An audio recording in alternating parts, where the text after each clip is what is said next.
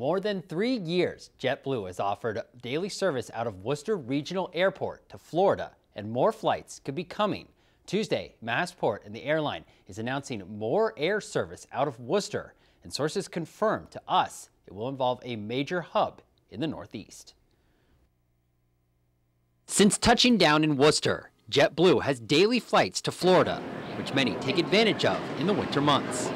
Very convenient. It's really the easiest airport I've ever been in. It's beautiful and convenient and easy. And if they flew to West Palm Beach, I would be in heaven. I'd probably come up here more often.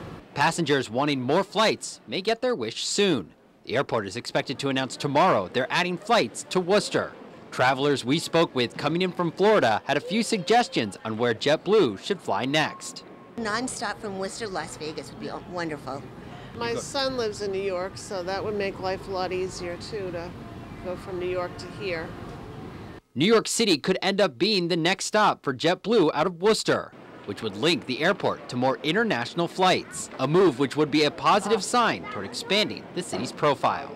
But I think the airport is vital. If Worcester's going to be a vibrant city and attract people that want to improve Worcester, I think we need this service. Now, sources tell Worcester News Tonight that daily flights to New York City should begin by the end of the